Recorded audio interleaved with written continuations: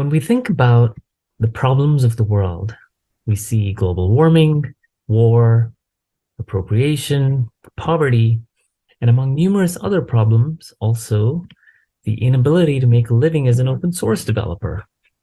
Now, this last problem may seem a lot less consequential compared to the other ones, but what if I told you that the solution to this problem and the solution to the others are one and the same? And it's because there's a common underlying problem at the heart of all of these problems. And I'm going to tell you what that problem is in one sentence. You ready for it? It is the deviation of market value from true value. Now let's think about this in the context of existing economic systems, such as capitalism and communism. And of these, I want to focus on capitalism because it is the only non-trivial economic system, really. Communism is more sort of a political means to achieve economic ends. And the other economic systems exist sort of on a spectrum between these two. So let's focus on capitalism. Now, capitalism has as its basis of value supply and demand. And consequently, there is a great emphasis on this idea of ownership. Now, ownership is an idea that made some kind of sense when you have goods and services that are constrained in some way, that are essentially finite in supply. But when you have things like works of software, art, and music, which are essentially infinite in supply, the idea of ownership and supply and demand don't make sense anymore. And yet, we employ the institution of property to constrain supply and introduce the idea of supply just so that we can induce a market value in terms of supply and demand in a capitalist economic system. And it's wrong-headed. How many of us have written copyright declarations like these on our creative works? It's a lot of work, especially when we have version control. Now, in this example, almost every line is written by a different person. So who owns the code in this case? Who owns the copyright here? Is it some of them? Is it all of them? Do they share it in some way? Doesn't really make sense, especially when the reason we're employing copyright and ownership in this case is to approximate the idea of attribution, which is what we really care about here. And that brings us to the nature of the solution, which is to move away from an economic system based on ownership and supply and demand to an economic system based on attribution instead. That is, moving away from who owns what to who did what and how important was it. And we can do this by the process of dialectical inheritance attribution, which just means that we do it in a collective way using common, collectively agreed upon standards that are applied transparently to all. And when we have an economic system that is based on attribution as the source of value in this way, we call it attribution-based economics. Now, once we have that, it gives us fairness, effective empowerment of expertise, freedom through incentives rather than through coercion, and privacy as well. Now, I could tell you all of these things, and some may still say, why should I care? There are those who would say that fairness is not a good goal, and that might makes right, and that as Darwin showed us, the nature of nature is violence. Now, I know that many of us reject this ideology, and we feel in our bones that it is wrong. But luckily, we don't have to resort to high philosophy and gut feeling in order to convince ourselves that an attribution-based system is truly better. Because in addition to all of those other properties we talked about, an attribution-based economic system is also efficient. And I say this from the perspective of having an admiration for the efficiency of capitalism. So understand that that is my perspective when I say that this system, an attribution-based economic system, is significantly more efficient than capitalism. And it achieves that by virtue of eliminating the waste that is inherent in adversarial competition while still preserving market forces. In addition to this property, there is also this other property that I think is truly profound. And I want to motivate it by this example of a gyroscope. Now, many of us have had the opportunity to play with the gyroscope at some point in our lives. If you haven't, I encourage you to go out and get one and try it out. It also makes a good gift if you're thinking about giving it to somebody else this year. But if you've played with the gyroscope, then you've had the experience, perhaps, of putting it on your hand and moving it around. And no matter what you do, it will always maintain its axis. Even if you try to push it and try to make it deviate from that axis, it will fight you, it will resist you, and it will keep to that axis no matter what. Now, if you've had this experience, then believe it or not, you have some insight into the nature of economic systems. Because if we try to get an economic system to do something other than what it wants to do, other than what is its nature, then it will resist us and it will fight that change. Now, I don't know about you, but I'd prefer to avoid fighting these gyroscopic forces. I'd rather have these forces work with me rather than against me.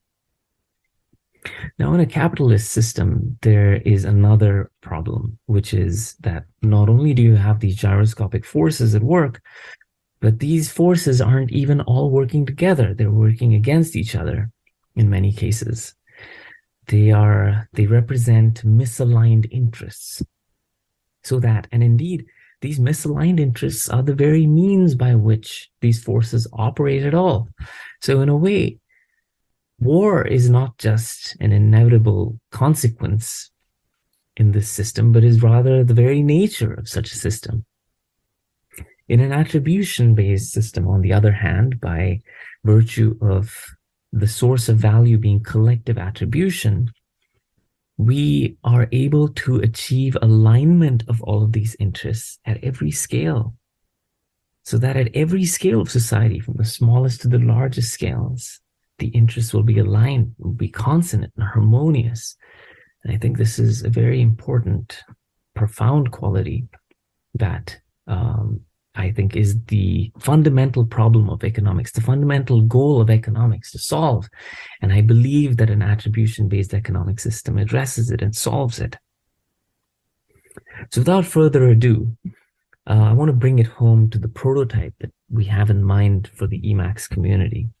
Now, we want to start in the Emacs community because Emacs has a long tradition of exploring better ways of doing things and pursuing better alternatives to the status quo.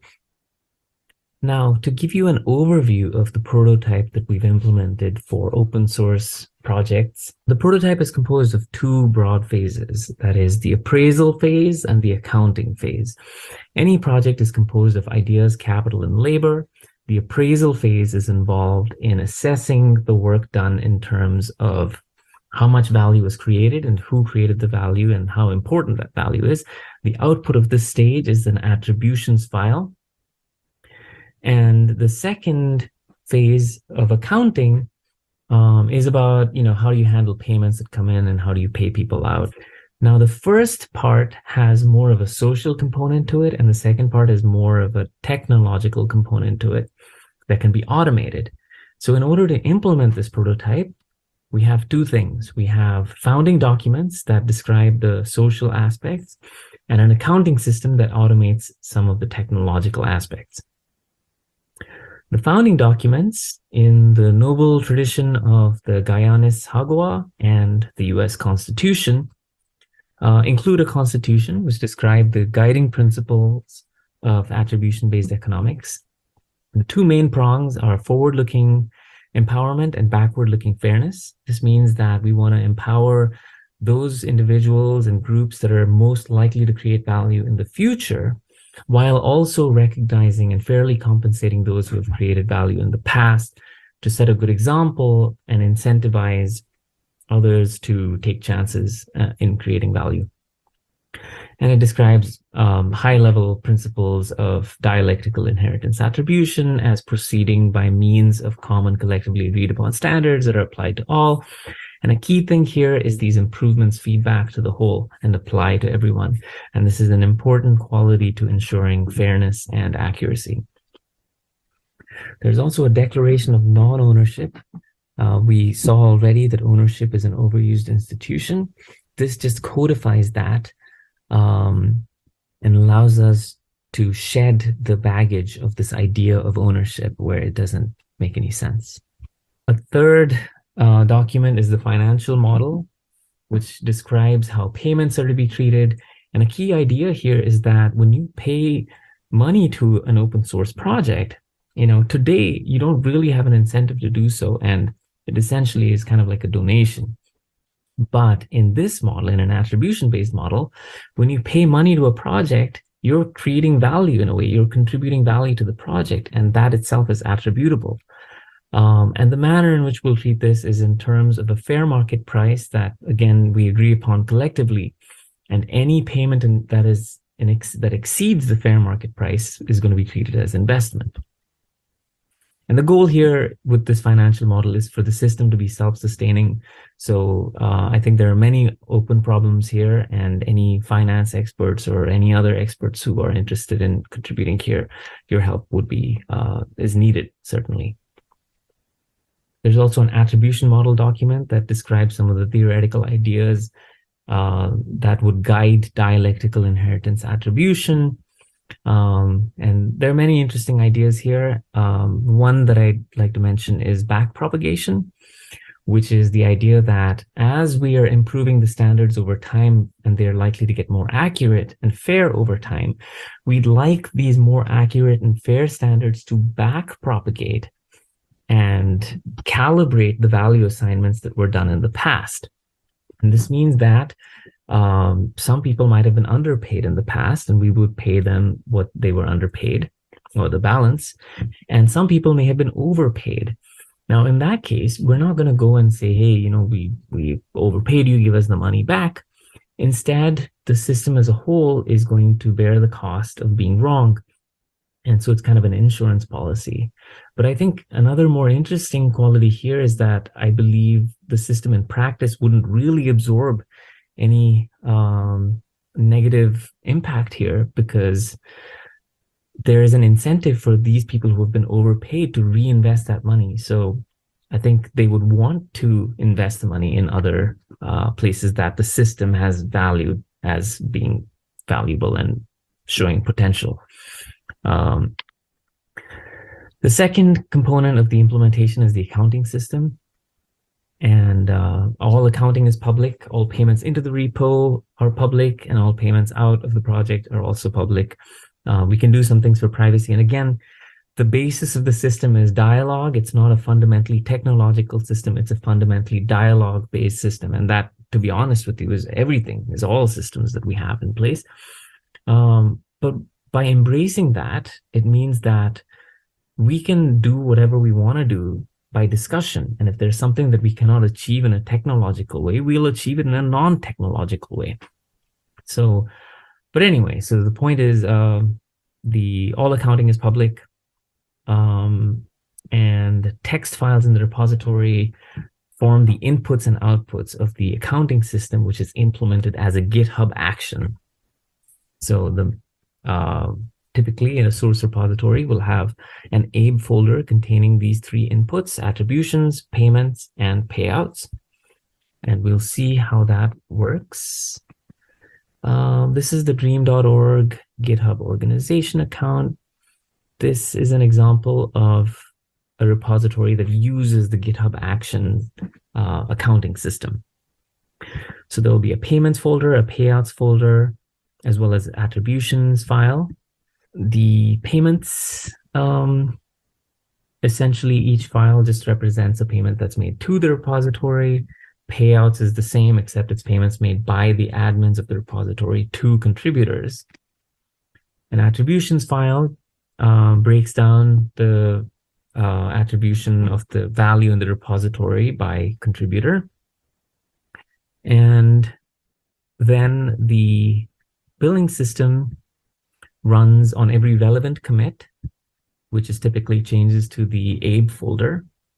generates a set of transactions that are owed to various people from various payments, and then creates an issue with the outstanding balances that need to be paid out to contributors, and tells you what those balances are. So for repository project maintainers, it automates all these accounting details, and you just have to worry about fulfilling the payments.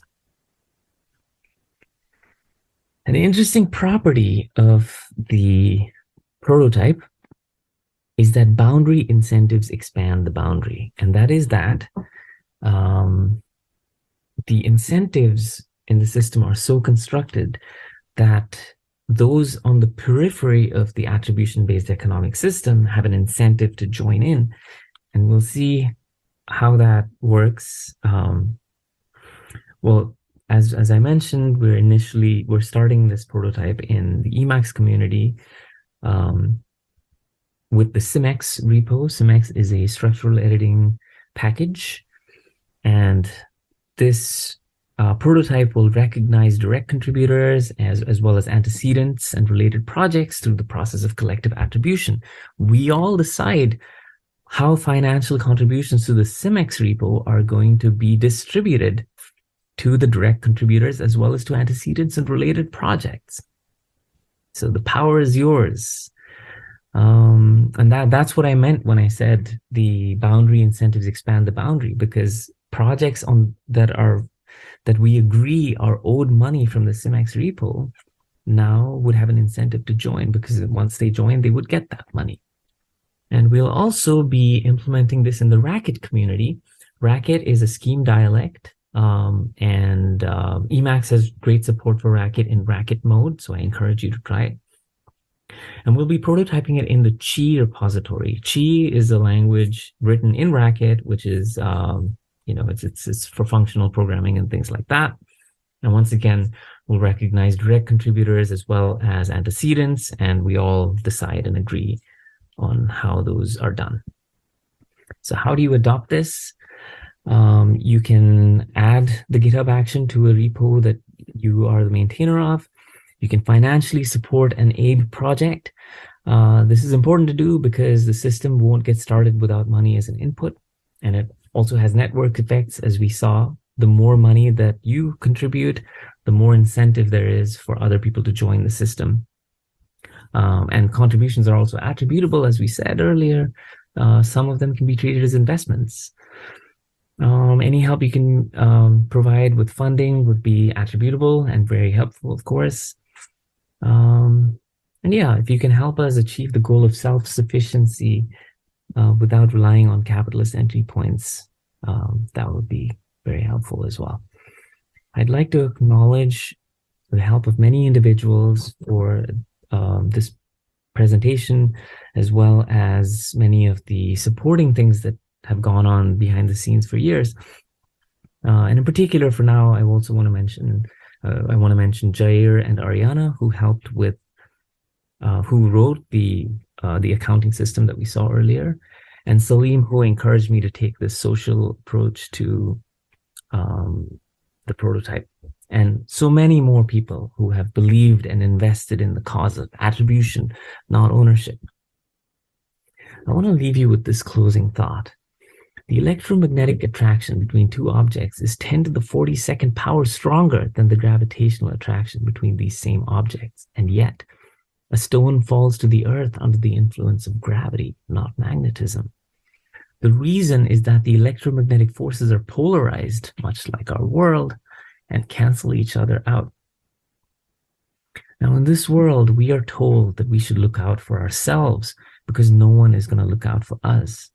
That we should take care of our own because we can't rely on others to care.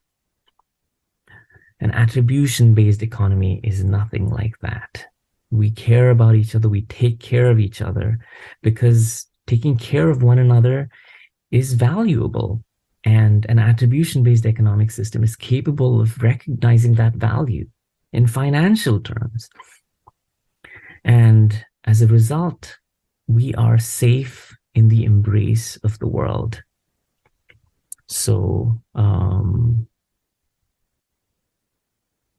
yeah, let's go.